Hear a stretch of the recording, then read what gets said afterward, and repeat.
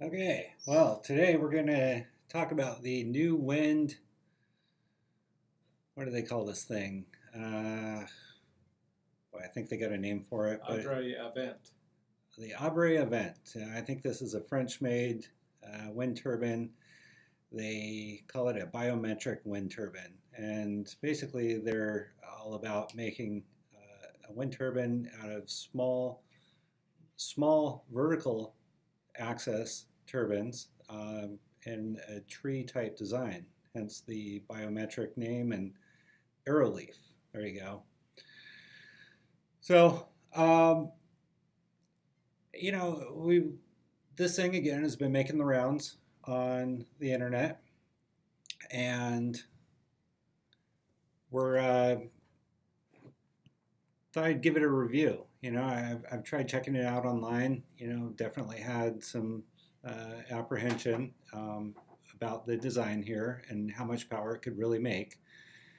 We know that small wind turbines don't make much power, and vertical axis wind turbines don't make much power either. So, here we have a whole bunch of small vertical axis wind turbines put together in a pretty clever design. It's got a nice aesthetic to it, but we decided to dig in here and see how much power this thing actually made.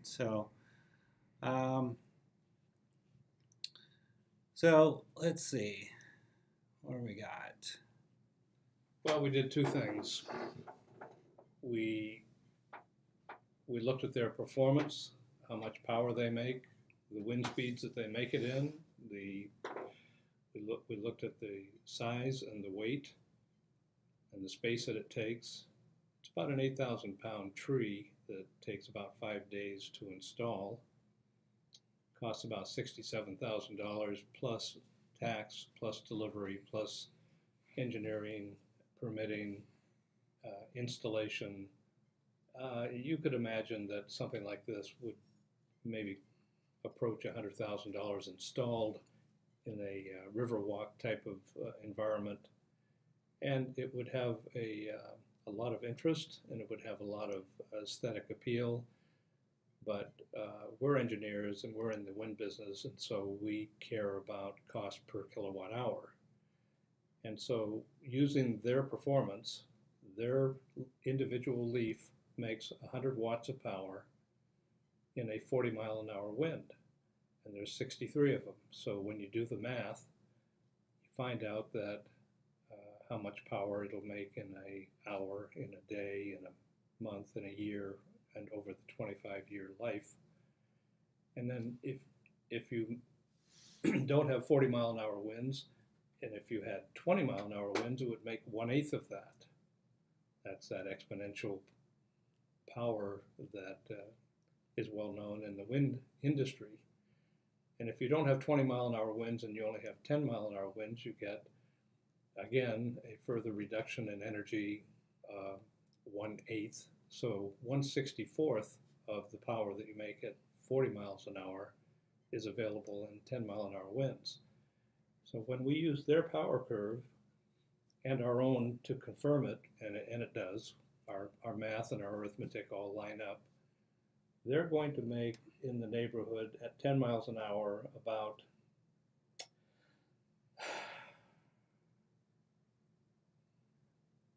2,000 kilowatt hours a year times 25 years is 50,000 kilowatt hours over a 25-year life cycle for approximately $100,000.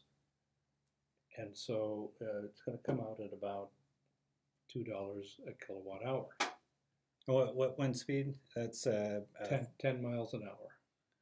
10 mile an hour. Yeah, okay. So that's averaging 10 miles an hour around the clock, 24/7, 365. You know what? I'm sorry. At 13 miles an hour, which is double the power of 10-mile-an-hour wind, Yeah. that's the number for 13. And a 10-mile-an-hour wind would be half of that, or $4 a kilowatt hour.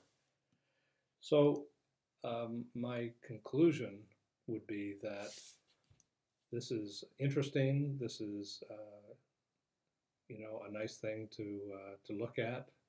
But if you don't have strong winds, it's a novelty, and it'll cost a lot of money per kilowatt hour, especially when you compare it to the cost of utility power at something below 50 cents. $2 is 4 times that. So I wouldn't think this would be a serious power generator. And if you had 40-mile-an-hour wind, you wouldn't have anybody more or less out there on the Riverwalk.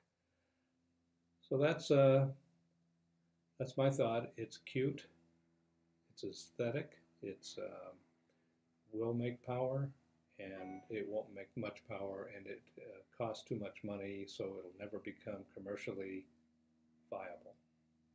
Those are my thoughts. Yeah. Again, I think it's a nice design. You know, in some applications, some power is going to be better than none, and this is going to be for the client that is more interested in the aesthetic of it than the actual power generation, or if they're just looking to have some form of power generation that fits in the landscape. So, but the power is going to come at a premium.